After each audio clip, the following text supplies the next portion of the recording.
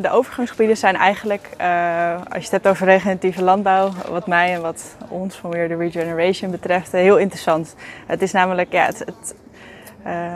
waar regeneratieve landbouw over gaat of over kan gaan, is juist waar die twee samenkomen. Hoe je door gebruik te maken van de natuur, van het natuurlijk gedrag van de dieren, juist ecosystemen herstelt.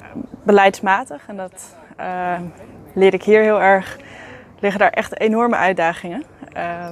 In een taal die ik nog niet spreek, terwijl die juist echt heel erg belangrijk is voor boeren en voor die hele beweging.